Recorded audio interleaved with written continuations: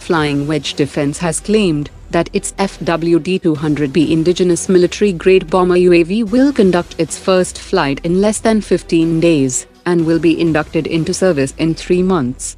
The company has said that it will cost only 25 crore rupees, which is much cheaper than the 250 crore rupees American Predator drone. The chairman of Bharat Dynamics has said that a next-generation version of Varunastra electrical heavyweight torpedo is being developed that can be launched from both ships and submarines for anti-submarine warfare. Officials of Mahindra visited Embraer's headquarters in Brazil, with the primary aim to fortify the partnership between the two companies to jointly offer the C-390 Millennium military transport aircraft to the Indian Air Force. The Indian Navy has started sea trials of an autonomous fast interceptor boat that has been developed jointly by the Navy's Weapons and Electronics Systems Engineering Establishment and Bharat Electronics Limited. The Indian Army's Fire and Fury Corps conducted a drone flying competition, showcasing the versatility and potential of drones in modern warfare. With the cancellation of plans to procure additional Cam-31 early warning helicopters, the Navy is increasingly looking towards domestic alternatives to meet its airborne early warning and control requirements.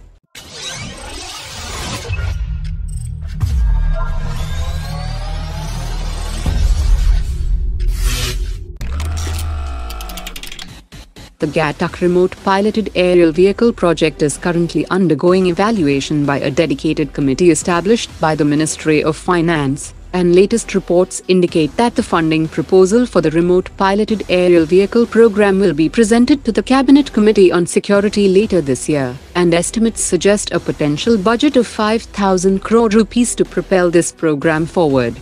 After few more additional tests of the Swift technology demonstrator, green light will be given for the full-fledged UCAF program, which is expected to conduct its first flight after 2030.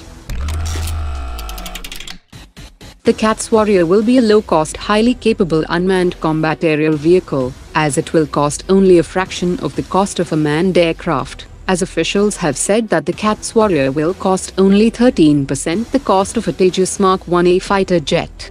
Despite its cost-effectiveness, the CATS Warrior will be equipped with an internal weapons bay that represents a paradigm shift in aerial warfare.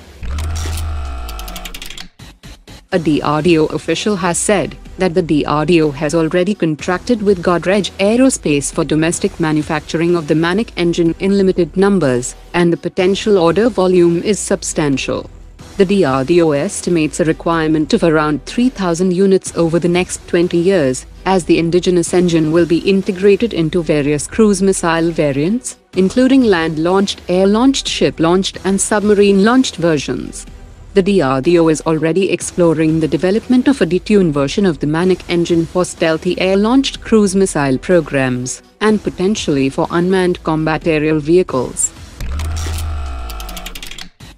The Indian Army has been highly satisfied with the performance of the K9 Vajra, and recognizing its effectiveness, the Army has expressed interest in procuring an additional 100 K9 Vajra howitzers with special winter climatization kits that will enhance their performance in the harsh high-altitude regions of Ladakh. There are 9 items including batteries, oils and lubricants, which need to be insulated from extreme temperatures, and the special winter climatization kits will avoid them to freeze at -20 degrees Celsius. Today's top 3 comments.